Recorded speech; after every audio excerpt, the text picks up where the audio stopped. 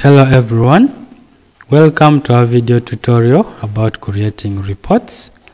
In this tutorial we are going to learn how we can create the reports using the blank report option, and we shall work with the contents in this table named November.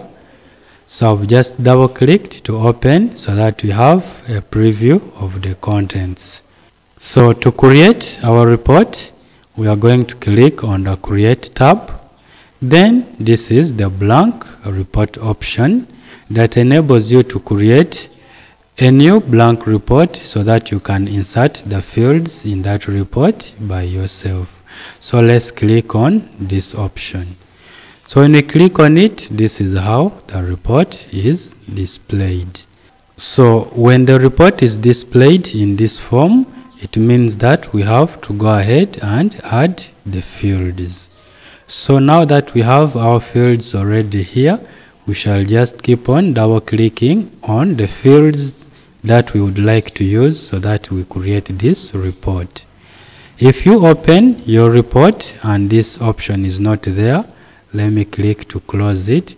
So if it is just like this, it means that you have to go ahead and add the existing fields. So when you click on the existing fields, then this is what we are calling the table that you will use, and these are the fields under that table. If the fields are not displayed, for instance, if I click on this feature, then this is how your screen will be. So that means to view the fields, you click on that plus symbol. Now let's go ahead and add our fields. We shall add the ID number field, first name, last name, district, date of birth. Then we shall add wage total, and we neglect this field for already paid. Then we add cleared. Then we shall neglect this option. Now that we have added the fields that we want, we can close this pane. Then from our screen, we see under date of birth, instead of the contents, there are the pound signs. This is an indication that the values cannot be accommodated under this field, and so we have to widen the field. So to do that, we click from the field title area. When the double arrows appear, click, hold, and try to enlarge the field. That's how we can use the blank report option to create a report.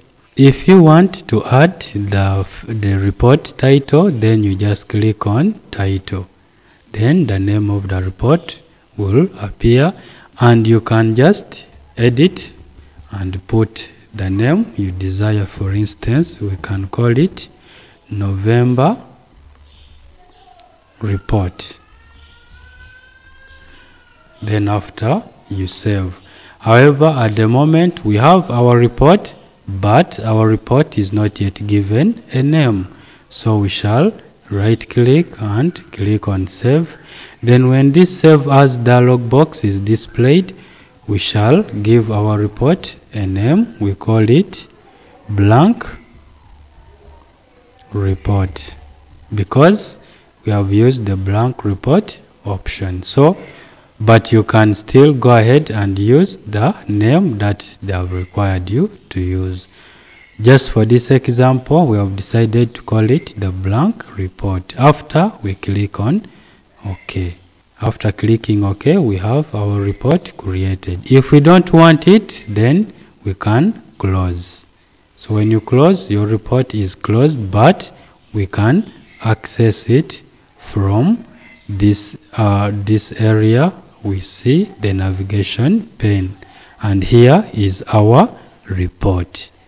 So hope you found this video tutorial helpful to you. I only encourage you to try to practice as much as you can. That's it for now. See you in our next tutorial.